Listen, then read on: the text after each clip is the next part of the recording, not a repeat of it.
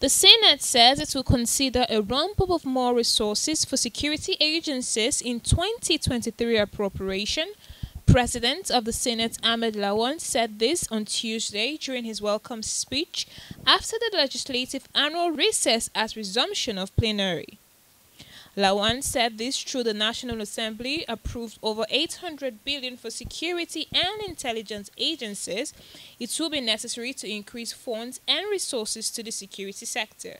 According to him, efforts must be made to sustain the fight against insecurity by ensuring adequate funding for security agencies in 2022 budget to be submitted by President Muhammadu Buhari later this month to the National Assembly for consideration. Lawan also applauded the armed forces for the recent success recorded in their fight against insurgents and banditry, urged them to sustain the campaign until the insurgents and bandits are rooted in the country. Distinguished colleagues, let me applaud and commend our gallant armed forces for the recent successes recorded in their fight against insurgency and banditry in our country. I want to urge them to sustain the campaigns until the insurgents and bandits are rooted out in our country. Distinguished colleagues will recall that we approved the supplementary budget request of the Executive in July this year, just before we proceeded for the annual summer recess. The National Assembly approved over 800 billion naira for our security and intelligence agencies. While that provision was appropriate and indeed necessary, we should sustain the trajectory of increase in funds and resources to the security sector. Therefore, we should consider a ramp-up of more resources for our security agencies in the 2022 appropriation. This also requires that our defense and intelligence-related committees step up their oversight on the agencies. The Senate President also disclosed further that the Senate Joint Committee on Finance, National Planning and Economic Matters, Petroleum Downstream, Petroleum Upstream, and Committee on Banking will be presenting its report soon on the 2022 and 2024 medium-term expenditure framework and the fiscal strategy paper preparatory to the presentation of the 2022 appropriation bill by the President. Distinguished colleagues, the Senate Joint Committee on Finance, National Planning and Economic Matters, Petroleum Downstream, Petroleum Upstream, and Committee on Banking has been working hard on the 2022-2024 Medium-Term Expenditure Framework, MTEF, and Fiscal Strategy Paper, FSP. The report of the committee will soon be presented to the Senate for consideration.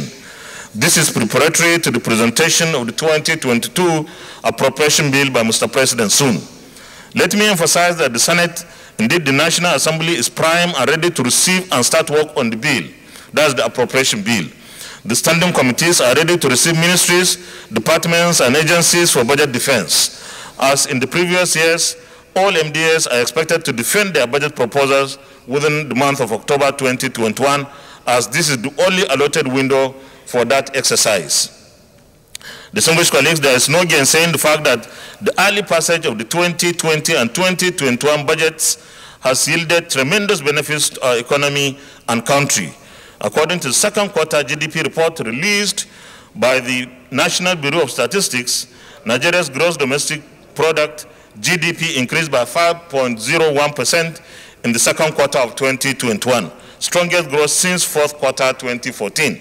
This can be attributed to the early passage and subsequent implementation of the budgets. On the Electoral Act Amendment Bill passed by the Senate and House of Representatives in July 2021, the Senate President announced that a conference committee will be set up to harmonize the two versions of the bill so as to enable its eventual transmission to the President for assent. Distinguished colleagues, both the Senate and the House of Representatives passed the Electoral Act Amendment Bill in July 2021. There are, however, some differences between the two versions of the bill. There is therefore the need to set up a conference committee between the two chambers to harmonize the two versions. The Senate Conference Committee will be announced soon. We'll expedite the process to ensure that the National Assembly is able to transmit the harmonized version to the President for his assent.